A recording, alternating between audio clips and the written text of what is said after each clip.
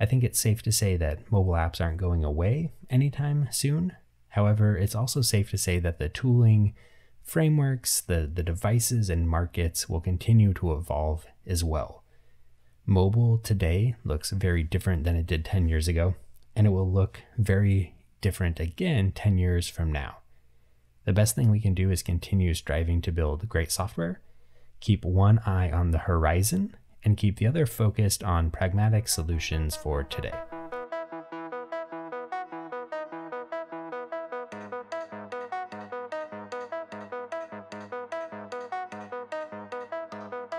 Hey devs, and welcome back to another episode of the Goobar podcast, where we talk about building great software and helping others do the same. Here we have short chats about things like software development and building your ideal career in tech. We aim to foster a sense of community, connection, and inspiration so we can all continue to dream, learn, and create. How's everybody doing today? I hope that you are doing well. I hope your week is off to a great start. This week, I want to just chat a bit about the state of mobile development in 2021. I think it's really easy to get kind of caught up in our own little corners of the kind of mobile development ecosystem, and we start to maybe lose sight of everything that's going on out there. And so I'm going to just kind of look at a few different questions around mobile development and kind of explore some of the nuances there, some of the statistics around things like, mobile operating systems, how developers are building apps, and some things like that. So without too much further ado, let's go ahead and jump in by first looking at what operating systems are mobile devices running these days. And it's probably no big surprise there that the primary operating systems are Android and iOS, or really more like iOS, watchOS, iPadOS, all of the Apple mobile operating systems. Now, if we're zeroing in on those two, Android is still the most widely used mobile operating system in the world, while iOS is still seemingly the more profitable, especially for kind of smaller companies and in affluent markets. There's more revenue being generated specifically through the Apple App Store. Whereas on the Android side of things, I think a lot of times it's more of a market share play. Larger companies are looking to have their software available to more users, and that's kind of how they're planning to make their money.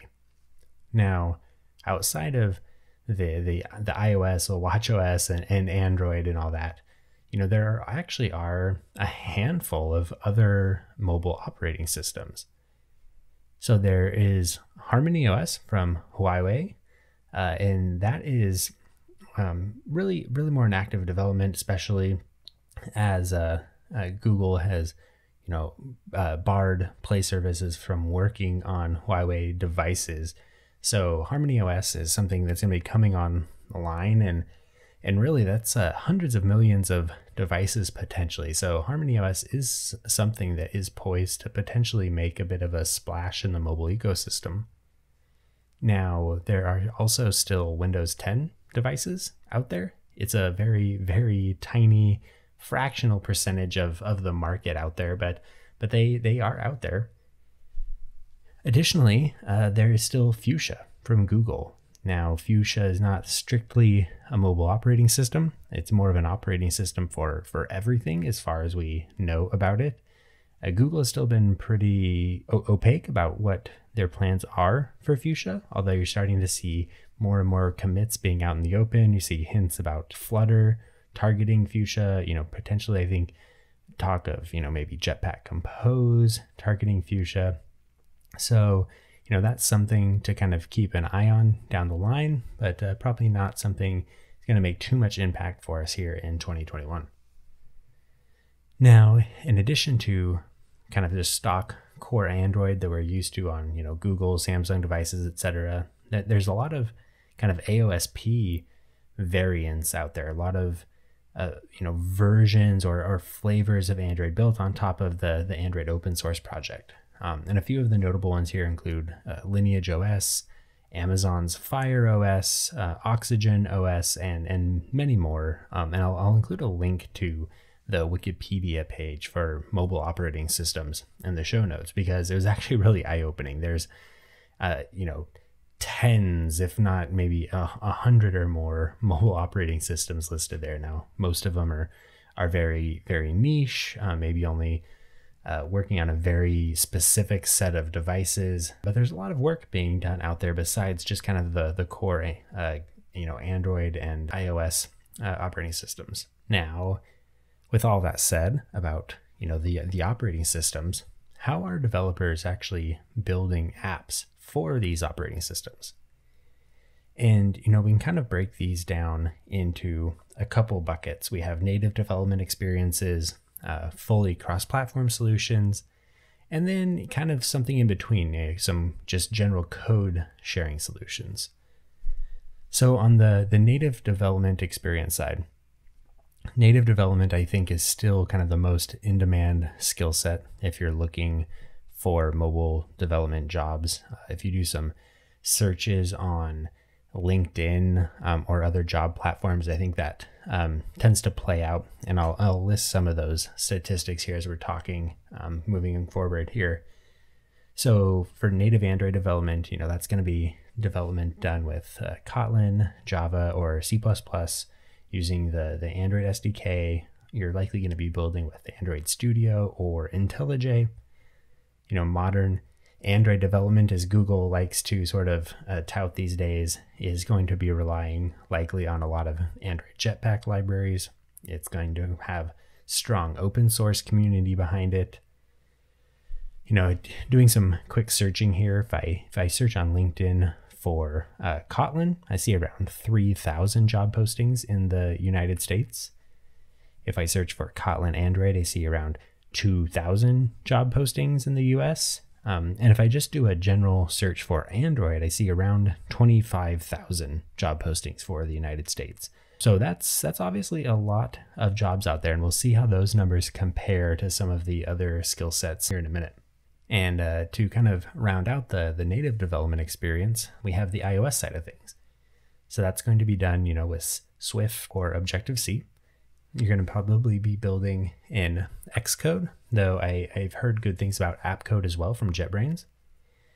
On the iOS side of things, it's more of a closed ecosystem compared to Android. So not as much in the way of third-party libraries, maybe not as much in the way of conferences and things like that. But on the flip side, Apple, they provide, pretty solid set of core libraries. They deprecate things quickly so that the API set is very solid, very focused. So while it's quite different than the Android native development experience, there's some definite pros and cons there as well.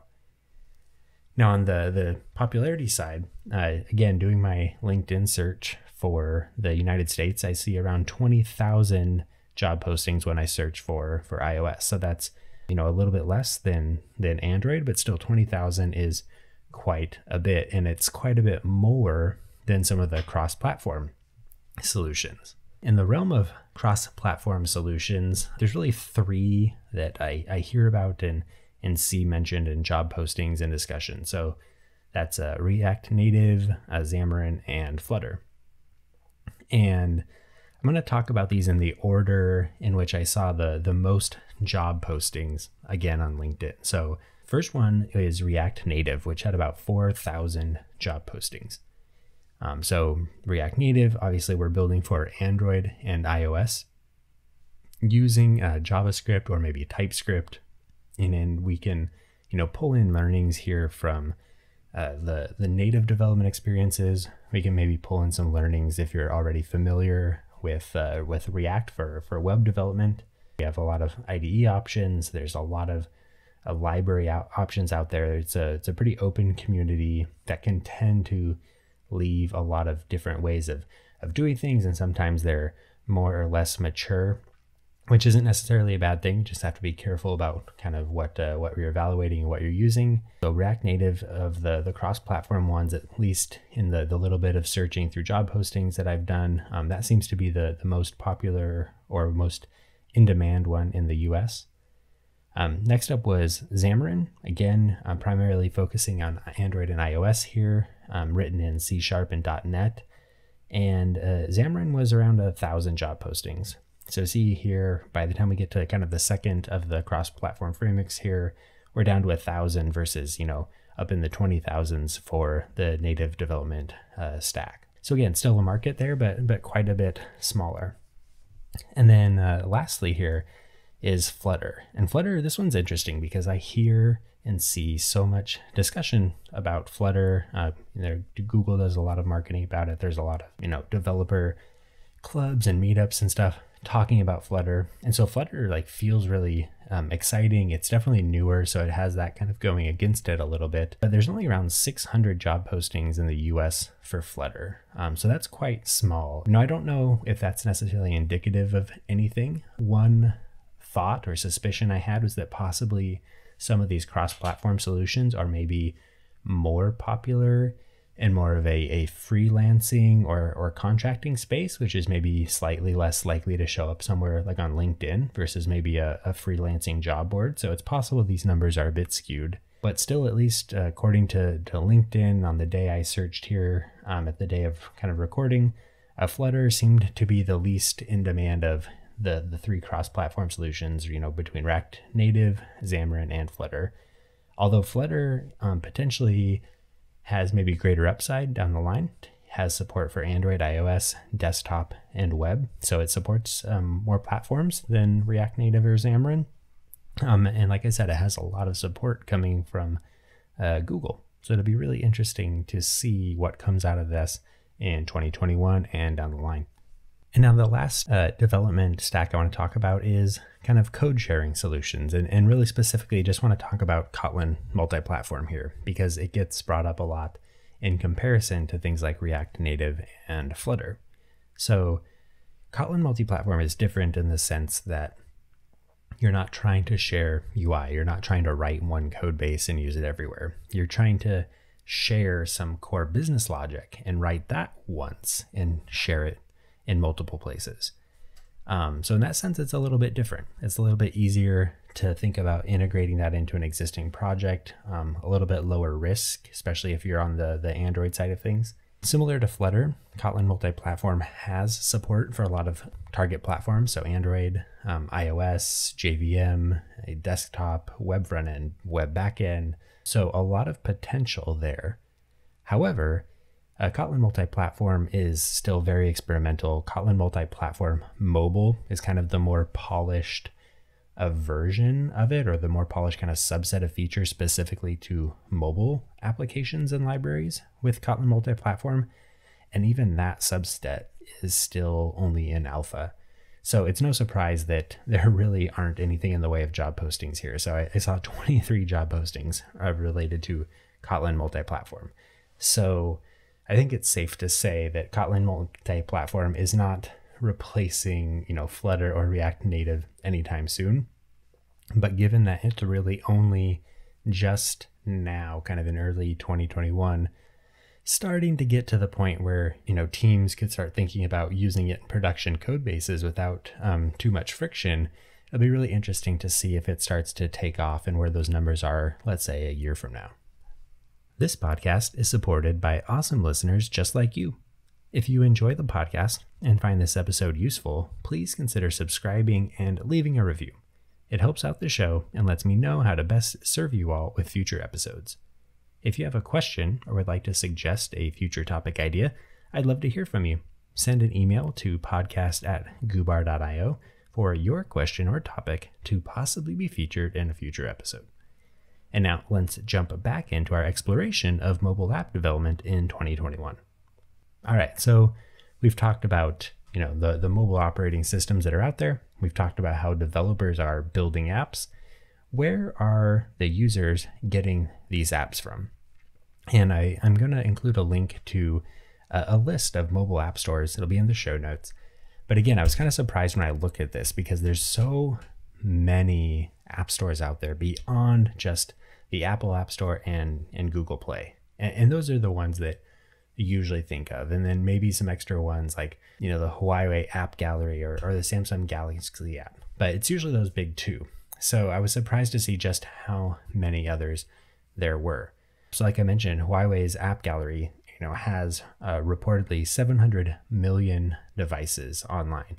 That's a huge number. That's a legitimate market share opportunity there. So it'll be interesting to see if more companies start considering investing in development and getting their app into the app gallery. Now, we also see trends for other manufacturers, Samsung, Sony, LG, they all have their own custom app stores that come pre-installed on the devices, kind of in an attempt to, keep users into their own ecosystem. Again, it'd be interesting to see if those start to get more market share, if that starts to drive trends towards development teams looking to those as a way to sort of stand out and maybe bring in more users and more revenue.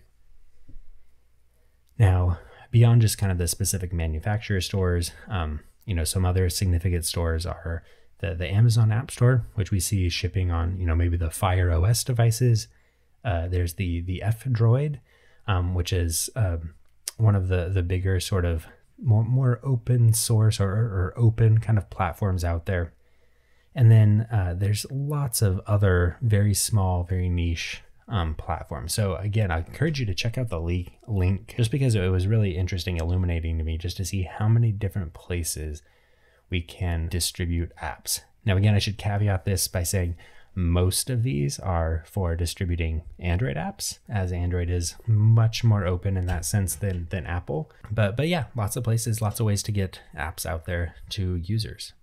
I'm curious, are any of you building for multiple app stores, or do you get your apps from different stores? If so, send me a message. I'd love to hear kind of how people are considering this, especially if your team is developing other stores. I'd like to hear more about kind of what that experience is like, and maybe the experience or the success you've had with that.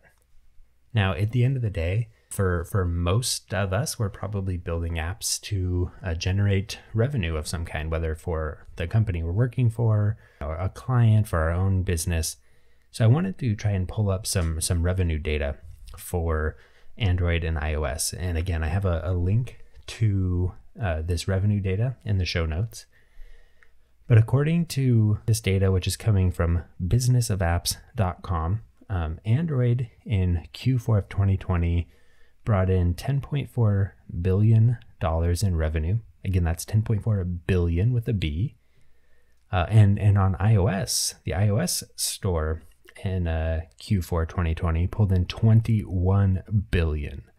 So both of those are huge sums, but it's very interesting here to see that iOS is very clearly making a lot more money than Android, over double the amount there, despite Android sort of traditionally having more devices. So I think a lot of that, comes down to demographic breakdowns of, where iOS devices are popular, possibly iOS users having more disposable income to spend. A lot of things we could probably talk about and get into there. But it's just interesting to point out that sometimes we hear that apps are dead in a sense, that you can't make money there, and yet clearly money is being made. So yes, it's more difficult to stand out. The market is more saturated. We might have to rethink the ways we're bringing in money, but clearly at over $31 billion of combined revenue between Android and iOS in Q4 alone, there is a lot of money to be made still. And now, finally, I just want to talk about some of the very general trends that, we maybe observed over the last year in 2020 and, what we might see in 21. Again, not focused too much on any one piece of technology or development stack, but just kind of in the mobile space in general. So like so many things in 2020 and still here in 2021, we're seeing companies, conferences, individuals shifting to online events, webinars, and virtual trainings in response to COVID. And this has been interesting to see, because we're now seeing, I think, great improvements in the quality of online content and the quality of learning resources becoming available to us to help us learn, to help pick up new skills. But then we're seeing, such a huge decline in the one-on-one interactions and the social time. And I'll be really interested to see how that impacts the market, particularly the job market for new devs in 2021. One thing that I am concerned with in this is that we might end up exacerbating the issue where we can learn, we can pick up a skill set, but we don't necessarily have mentorship or guidance to help hone and focus our skill set, to help us fill in the gaps, to help us learn how to go from maybe, let's say, learning a programming language to how to actually build a successful product. And so I'm very interested to see how this disconnect, or how the dichotomy between more and better online learning resources versus less in-person time, less mentorship, less social interaction, see what that does to especially like new devs, interns, students, as they're looking to enter the job market and start their careers. Another trend I think we've seen for the last couple of years, and I think we'll probably continue to see to some extent, is that it seems that innovation has slowed kind of as a whole. If we look at kind of iOS and Android, just the operating system, not the tooling or anything, but just the operating systems, they're really not innovating that much anymore. We're kind of seeing them become closer and closer together, starting to care about the same things. And a lot of the updates year over year seem to be focused on things like security and cameras, really, while kind of the core operating system experiences aren't changing all that much. So, a couple of those areas that maybe are changing or are a little bit more relevant these days. We've seen gesture navigation over the last couple of years start to become the norm. And I think, now these days, 2021, people are becoming very comfortable with gestures. Development teams are starting to pay more attention to that. The APIs are becoming more stable. So you really don't even hear as much about it anymore. That's just kind of become the norm. And I imagine as we move forward, hopefully, design teams, UX designers can really keep these in mind and take this into account as we're trying to kind of bring the best experiences possible moving forward. I mentioned security. That continues to be a major focus and really is starting to become one of the primary points of competition, even between Google and Apple and Samsung, etc. Even to the point we're seeing Apple having a lot of like marketing campaigns around security, and your data stays on your phone, which probably isn't quite true, but it's a nice kind of marketing slogan that they can put out there. And similarly, Google advertises their Pixel devices and special security chips on them and whatnot. So we're really seeing in this kind of day and age where people are starting to become more concerned with security, that security built into the hardware, security built into the software, permissions models are all really starting to become a bigger focus and a bigger area of evolution for both platforms. Another thing where we've seen a little bit of innovation, but it seems like it just isn't quite taking off, is new form factors. So for years, especially on the Android side, Chromebooks have been sort of touted as possibly a next big thing, especially as a way of getting Android apps into the hands of even more users with these, pretty capable, low-cost devices in Chromebooks. But that really doesn't seem to have taken off too much. Foldables are kind of the next big one. We've seen a lot of APIs for at least a year, but I think 2 years now, kind of hinting at foldables, telling us how to prepare for foldables. And yet there really hasn't been a foldable device that has been so successful yet that it's kind of really penetrated the market or penetrated the mind share to the point where it's forcing teams to consider developing for foldables. So again, I'd be interested to see if that changes in the next year, or will kind of foldables and Chromebooks just kind of go the way of, Android tablets, where they're always just sort of out there. You're always maybe kind of tangentially aware of it, but they never really become a first-class citizen for most teams when they're sitting down to design or build their app. Now, another trend I think we've seen, not just in mobile, but across sort of really any sort of client UI-based application, is that we're seeing development frameworks all start to converge on kind of this declarative reactive UI model with things like React, Jetpack Compose, and Swift UI.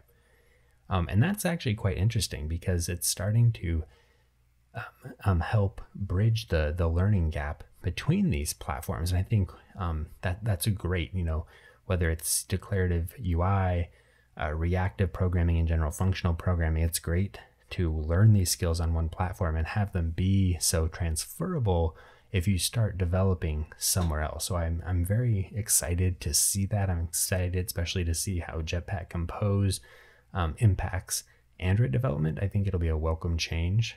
So definitely looking towards further evolution of the development framework, specifically kind of in the UI toolkit side of things. And then of course, cross-platform development is always a hot topic. People are always talking about it, debating it, coming out with new frameworks.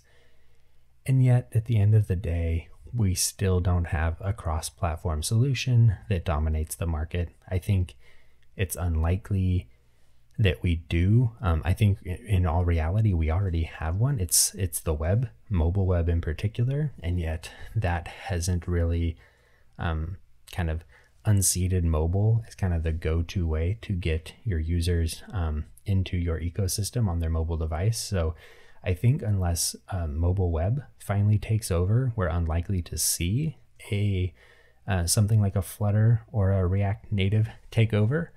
But I'd be really interesting to be proven wrong. I think it'd be really cool from just a pure technology standpoint to see how someone would pull that off in a way that outcompetes native. But I think we're a ways off from that. I'm pretty sure here in 2021, we're going to continue to see sort of native being the go-to for most teams. Alrighty, so I'm going to just kind of wrap it up there. The mobile application market and ecosystem continues to evolve, thrive, and keep a whole lot of people employed. Individual companies compete with their marketplaces, while developers continue to struggle to keep up with native and cross-platform tooling, security updates, government regulations, fragmented markets, and so much more. Devs continue to be on the lookout for the next big thing, while we continue to innovate within our current ecosystems. I think it's safe to say that mobile apps aren't going away anytime soon. However, it's also safe to say that the tooling, frameworks, the devices, and markets will continue to evolve as well. Mobile today looks very different than it did 10 years ago, and it will look very different again 10 years from now. The best thing we can do is continue striving to build great software, keep one eye on the horizon, and keep the other focused on pragmatic solutions for today. If you enjoyed today's episode, leave a review and be sure to subscribe for future chats about software development and career. And remember, if you have a question or topic idea, I'd love to hear from you, and you can send those in to podcast@goobar.io for your question or idea to possibly be featured in a future episode. Thank you so much all for listening. Remember to dream, learn, and create, and I'll catch you all in the next episode. Until next time, devs.